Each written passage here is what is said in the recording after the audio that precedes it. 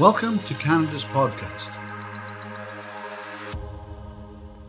All right, ladies and gentlemen, welcome to Canada's podcast, the Atlantic Canada version, connection, hangout spot of all things happening amazing in Atlantic Canada. And my guest today is an entrepreneur who I have been the luxury of having connected with a few years ago on LinkedIn or Facebook. I can't remember what it is, but just watching Ben's journey in the security space has really been an interesting ride for me because of the way that he brands his business and moves his business forward, but also the fact that he is such a freaking professional in the way that he approaches all areas of his business. So really pleased to introduce to you Ben Jolly. He's the owner of JOLCAR Security Services, and they're based out of Halifax, actually Dartmouth, the greater HRM, if you want to call it.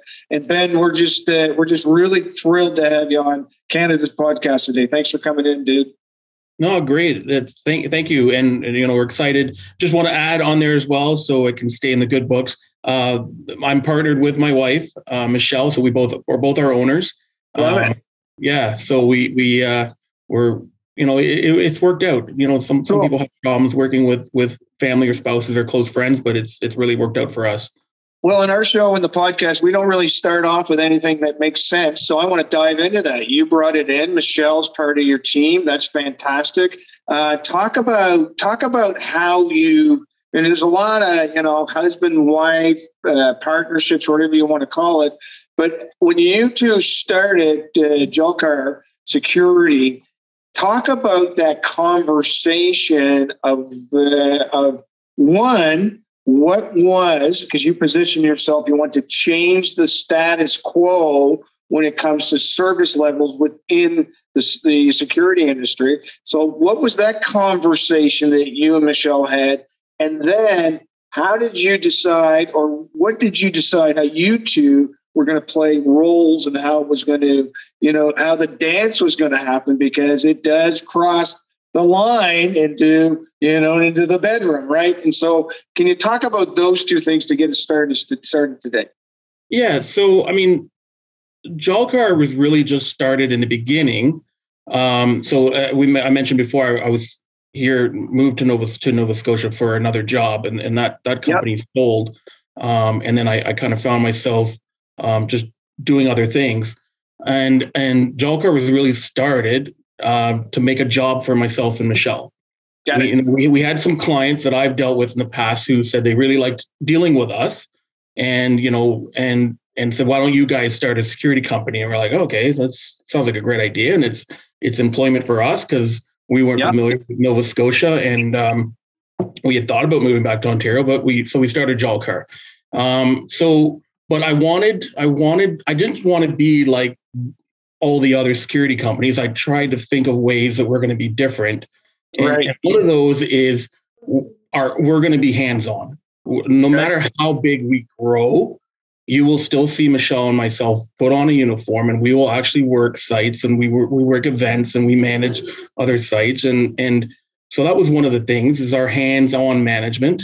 And not something that we pass on, because now we've grown, we've hired managers, we've hired supervisors, and they're hands-on. They're at the sites. They know exactly what our guards are doing, so that when the client calls, we know we know how to deal with the situation.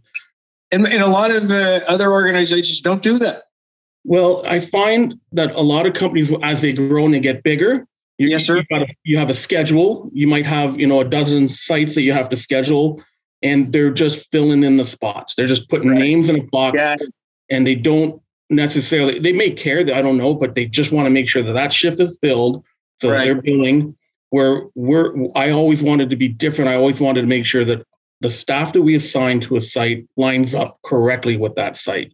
For example, it could be a higher profile site that might be, if you want to say a rough neighborhood, you could be dealing with certain. I'm not just going to throw anybody in there. I'm going to make sure that this person has experience, has the training, is comfortable dealing with those kinds of situations. We have some we do a lot of seniors homes and one-on-one resident sitting.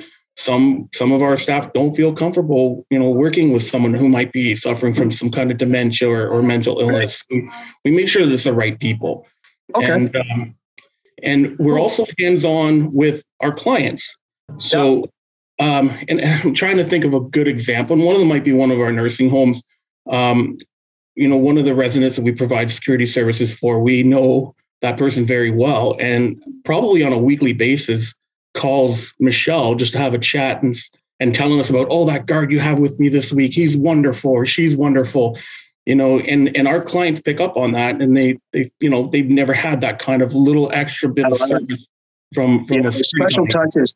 Yeah, one of the ways when I work with entrepreneurs, I always encourage them to make sure they have a special touches part of their business, the honeymoon stage, if you want to call it, that emotional connection that makes it so special. And it sounds that's what you and Michele decided on when you wanted to begin the business.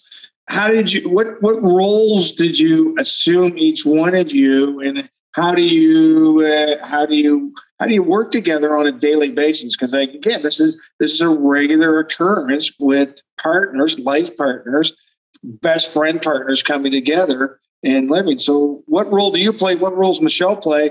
And how do you manage the business operations together? Yeah. So we both have a background in law enforcement and security. Mine's probably a little more. I mean, I've been doing it ever since high school on. Okay. Michele and I met in college. We were both wanted to be police officers. So we met in a law enforcement program. But when we started JOLCAR, if you want to look at titles, Michelle's the president, I'm the vice president, but we broke down where Michele was dealing more with the staffing side and the office management, where I was dealing with more operational and finance. Got it. And I guess in there's a little bit of sales and stuff. I never really liked sales until I got into a management role. And now, I love going out and meeting with potentially new clients and just talking about our company. It just comes out so naturally now. I love it. And that's kind of where it's gone. We have an office manager, we have operations managers, but we still, if you look at our chart, it's, the president deals with this side of the company and the vice president deals with that. We don't like titles. We always tell our staff we do the same job, we just have different roles. Yeah, and that's it, dude. Yeah, I love that lesson that you're bringing into everybody right now, and you're right. Titles are kind of more for people externally that they could say, "Oh, I want to meet with the president or whatever." But I love that you keyed on them. Roles. It's roles and responsibility. Everybody's equally as important. Everybody, I'm sure that your staff, you feel the same way. Everybody's like a spoke in a bicycle wheel. Everybody's equally as important. And if one spoke breaks, it doesn't matter which one it is, it's going to impact the entire wheel that's moving forward. So I love that. Can you talk about those beginning days? What was the first 6 months like? Was you say you had a couple of customers already? In what niche are you finding? Like, I find that intriguing, the nursing home space. Can you talk about the niches that you're getting a lot of traction in your business in Dartmouth? So when we first started, it was one client in particular who I was actually consulting with another security company after I left Source, and this client called us in for a meeting, and we thought, what's going on? Because normally he only would call if there's something happening and he wants to. And it was him that said, "Hey, why don't you and Michele start your own company? I'm not happy with the way things are going with this other one." Cool. And this other company was actually closing down anyways. So we started as an event security company. I mean, because that was the venues that we got right away. Okay, can you give me an example of an event just give me an example so we can get a context of how you evolved. Yeah. So this venue in particular hosts sporting events and community events. Like hockey games, got it. University level. We do a lot of community events where it might be, a fundraising dance or a certain festival of some kind, or it could even be a mini concert. We've done large concerts up to 6,000 people attending, 50 some guard call out, we call them. We've done large events like the WWE coming into town, and we provide security for that. But that's where it started, and then it became an event security company. Okay. We managed to bring on most of the larger venues here in the Halifax region, and we were their sole security provider. There are other companies out there that do the same thing, and sometimes relationships with certain clients that they have will want to use the other company, which is fine. We were totally fine with that. But that's how we started, and then from there, I always said I didn't want to stay in one vertical. Yes. But I still wanted to stay community based, and so we got involved with a lot of different community organizations, but talk about that. So when you say you get involved with a lot of community organization, what's that part of your marketing? We've given back. We've given back. Like Boys and Girls Club and different sporting teams sometimes, and just most recently, actually before Christmas, before the fourth wave of COVID we had. Yes, sir. A friend of mine had put out he's coaching a basketball team, and he said he was looking for fundraising help to get the uniforms for the kids. And I private messaged him, and I'm like, what do you need? And he told me, and I said, we'll cover the whole thing. Nice. And in that for us, we want to give back to the community. The community's been good with us, and we want to give back. And we're also that whole where I say I want to change the status quo. If we're working in the community, I want the community to see our uniform, our logo, and associate us with not just being the security guard who's enforcing rules on the property. We want them to see that we're actually involved in the community as well. So when I think back to the days when events happened, for me, I went to high school, Prince Andrew High School, and there was always the police officer at the dances. How do you integrate the great service you do with the great service that the local city police does? How do you operate together? And I'm more interested in, do you have meetings with them? Do you talk to them about what's going on? That type of relationship, because you're kind of in a similar game. You just get paid differently. Definitely, we're dealing with the same people. We were fortunate before COVID. We are really heavily involved in a lot of the schools. One school in particular, we're actually their actual school security. We're in the school every day. And then that branched out to their hockey games and their proms and their graduations, and word got out. And then we, at one time, I think we had about 10 different high schools that we worked at for all their events. So right there alone, we established rapport and relations with the school resource officers, which was good for us. And then there's certain communities that we're in now where we might be providing apartment security, whatever. We actually do get in touch with the community officer and introduce ourselves and have meetings. And I know one site in particular is a site in the north end of Halifax where we're there 24 hours a day, and we have a supervisor there who's constantly communicating with the local community officers, and it works out great. I don't want to say that we're a community policing unit, but I call it community security. Yeah, sure. And we, this one community in particular, we've gotten involved with like Canada Day celebrations. And if something's happening in the neighborhood, we usually get word of it and we get invited and we attend, and then they see the uniform, not just in that enforcement capacity. They see us as, oh, this is the friendly security who's in the neighborhood and can help us.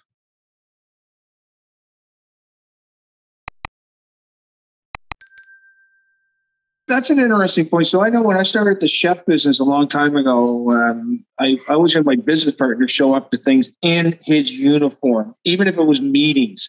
Is that something that you bring to your presence in the marketplace? I mean, you mentioned you, Michelle, you're wearing your uniform and so on. Do you really dive into that? Talk about branding. That's what I'm getting to. How you brand yourself into the community. You've talked about some of those things, but can you talk about other things you use to brand? The uniform is a big part. And actually, I'm normally, even right now, I would normally be in uniform.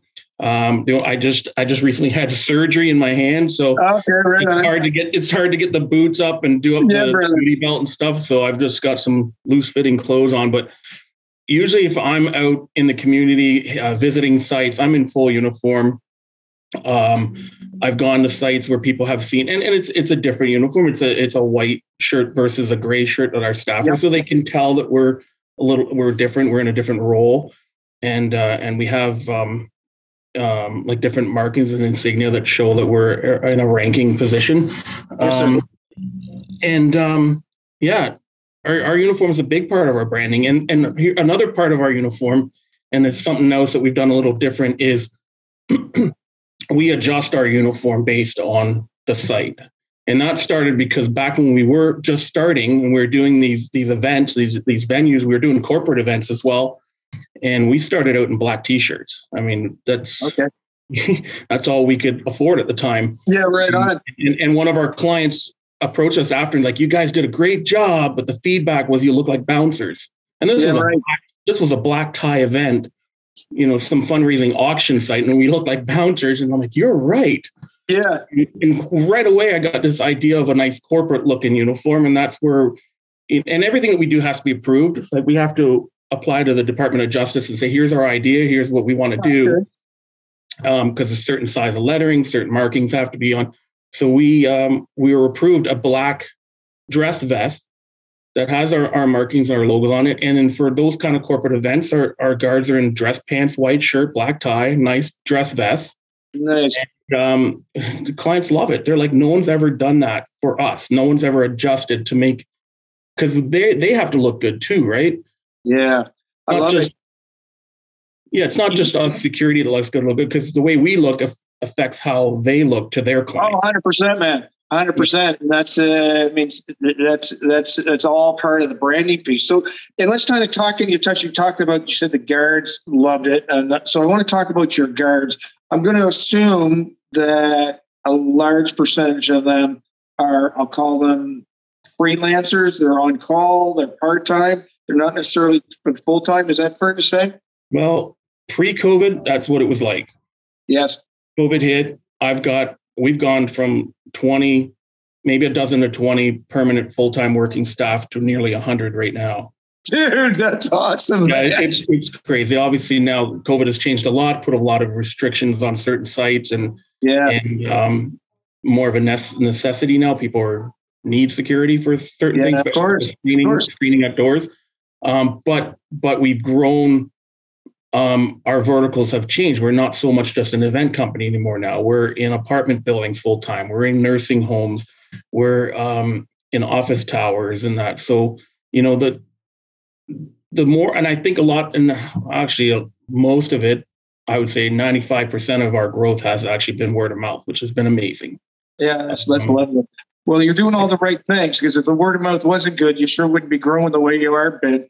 So, I want to relate back to that point about the guards uniforms, because I got to think, based on what you were just saying, the way you make your customers feel is important, but also the pride that your staff, your guards feel in wearing a uniform like that has got to be part of I'm going to call it retention strategy you've got, because they're respected in the roles that they're performing for JOLCAR. Yeah, definitely. And we because we have the different levels of uniforms, I'll get a lot of time. So we have the majority of our staff will wear a black polo, and it's just a plain black polo with our logo on it, to the uniform shirt with that, well, you can't see it, with that patch on it. And it's more, I don't know if you want to say, I don't want to say the word police, but it is a uniform look. Sure, they absolutely. They really like the look of that uniform. A lot of them wear the duty belts with, whatever pouches they have on them. Yeah. Some of our sites, we equipped our staff with safety vests, like a stab resistant or a bullet resistant vest, just because of the locations they're in and some of the things that we deal with. And they really like that look. And it's a look that's not huge in Nova Scotia. Yeah. I kind of brought that with me from Ontario, because if you go to Ontario, the security guards look amazing. And in Ontario. So I wanted to bring that here. Cool. And, our cars are pretty high profile, our patrol cars, and people like that look. So I think there is that pride. I know and I'm not just because I'm the owner. I love putting a uniform on and going. Oh, dude, you look cool. I'm going to tell you, first of all, you look cool, but you look professional. And here's the other thing that is so interesting. You don't look intimidating. And I know that's a bridge between, you've got a position to play of security, but also approachability. And I think that really relates big.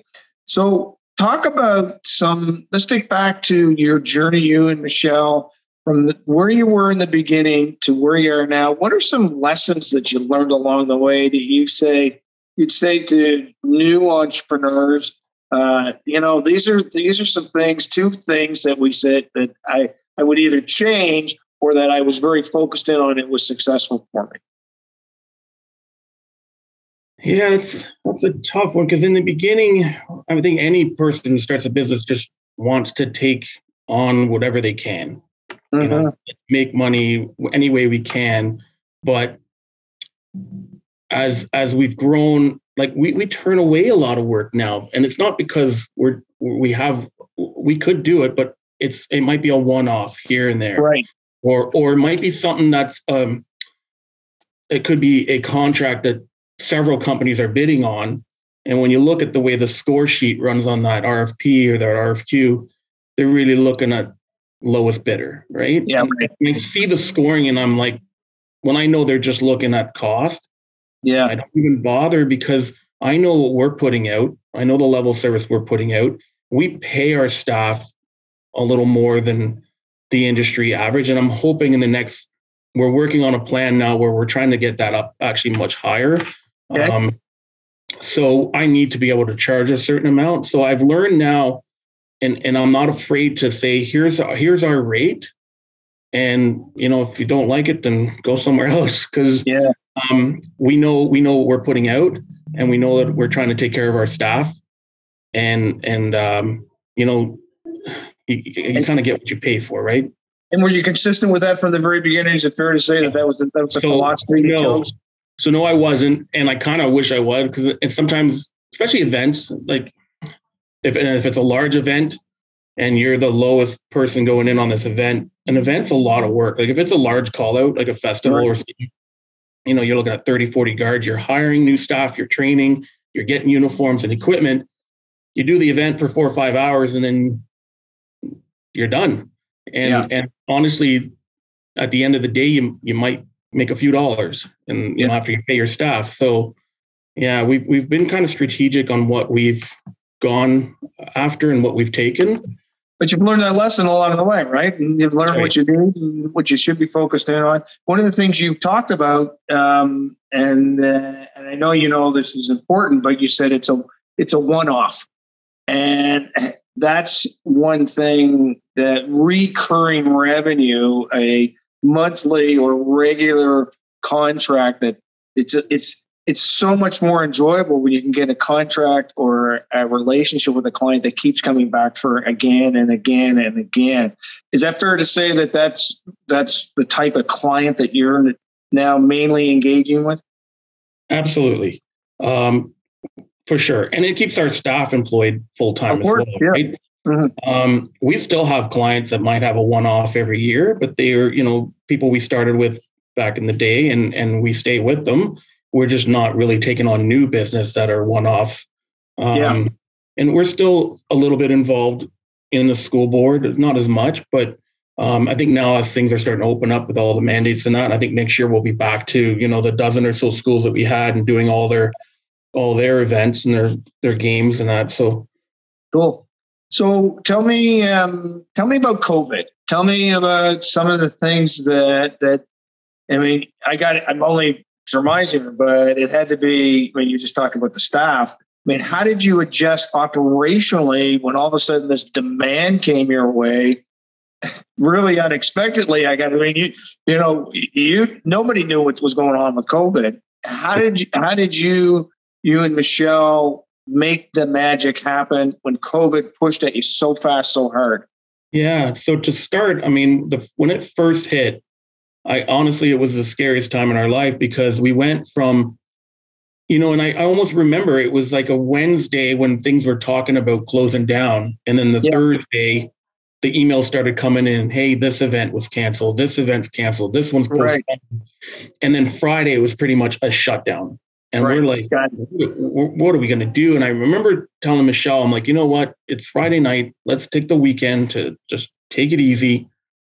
We know things are shutting down. We might end up going back to where it's Michele and I and a few of our staff just working the shift. Right. Covered. Yeah, I love that. And actually, I got to pause you there for a sec, Ben, because that's an important lesson, is that because you play in the game, because you know the environment, because you know customers, you know the nuances, you can always rely on yourself as the man and the woman in the mirror to keep your business going, because it's a roller coaster ride. So I love that you had that attitude and you were able to kind of calm the waters over the weekend because of that mindset. So thanks for referencing that point. Yeah. Okay, came out of the weekend from the COVID.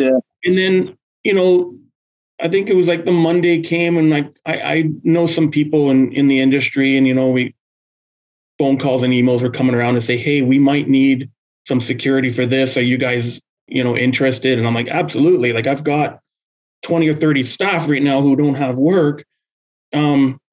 So yeah, and it was like Tuesday, and all of a sudden, bang, we had one site call us up. I need 6 guards to put at doors for screening.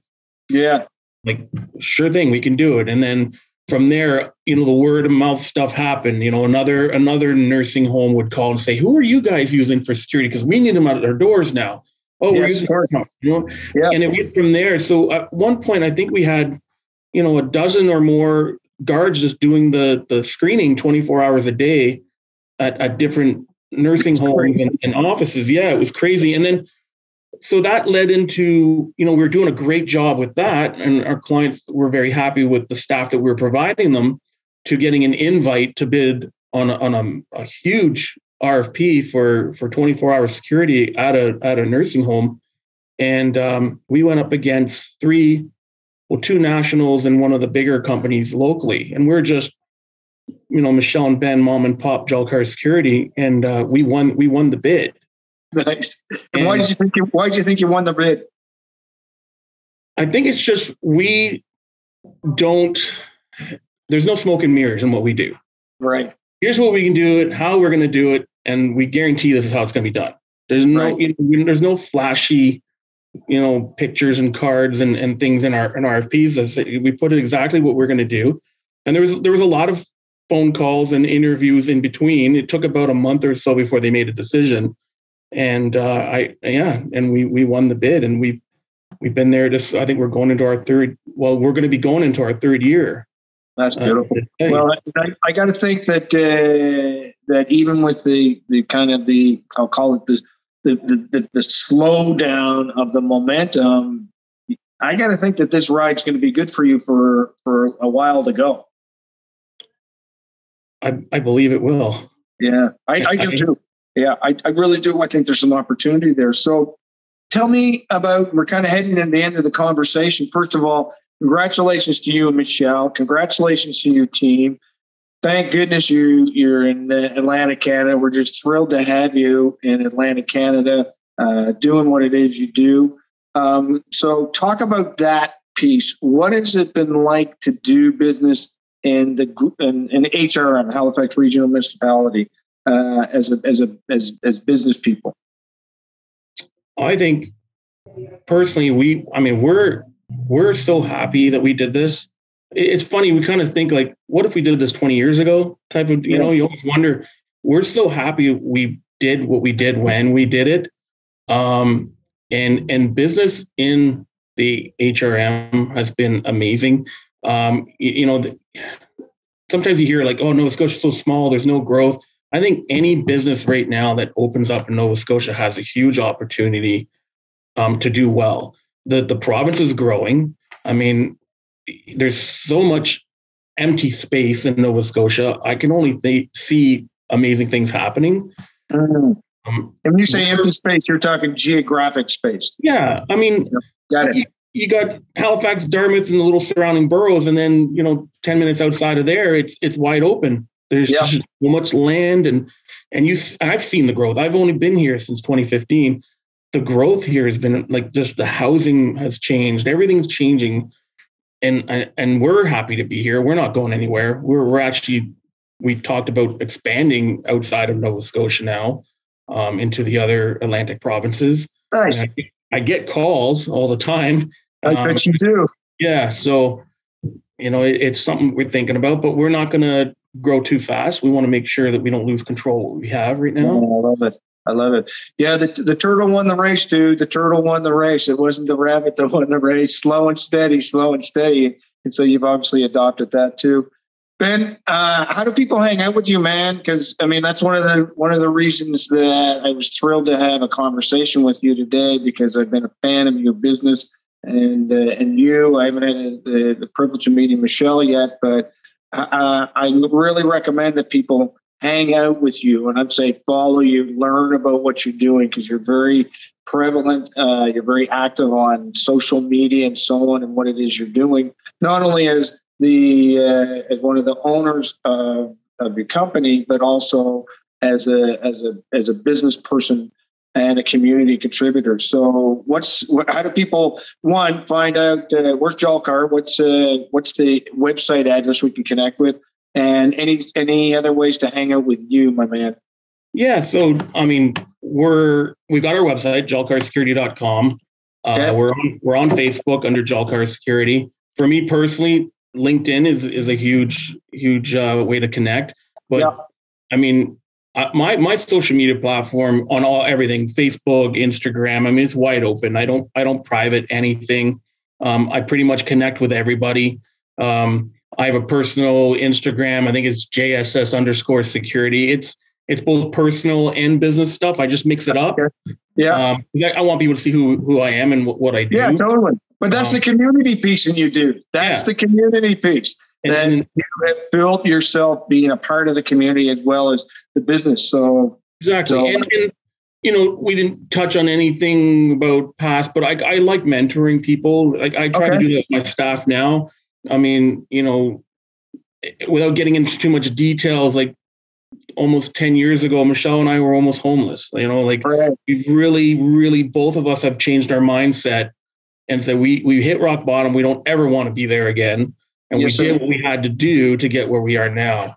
And I share that sometimes with people on a private level. Yeah, I love it. Yeah, because there's too much glamour on the outside, but there's a lot of those hard stories behind the scenes, and I think they need to be told. One of the ones I tell is I've had depression 2 or 3 times, and I don't mind talking about that publicly because it just reinforces, average guys like you and I have had those tough times, and we've been able to move forward with them. So I love that you've mentioned that, and again, people can learn a lot from adversity. Can come great opportunity if you have the right mindset. Love it. Mindset's huge. Yeah, huge. Yeah. All right, my man. Well, listen, thank you so much for being on the Atlantic piece of Canada's podcast. Been great to hang out with you. I know the next time I see you, you're probably going to have your uniform back on. So best with your recovery. What happened with your hand? Did you cut it or something? No. I had carpal tunnel surgery. Pretty basic, but there was a little bit of complications in it, and so the recovery's taken a little longer. And being that I'm right-handed, everything I do, the mouse and even tying up a pair of boots right now is very difficult. So. Well, you got to come up with a better story than that, man. Make it a big story. Make it one of those big fish stories. Yeah, for sure. Yeah. Like I said, no smoke and mirrors to me. I appreciate your time today. Congrats again to both of you and your team, and we'll look forward to continue to watching your journey. Cheers, brother. Thank you. Cheers.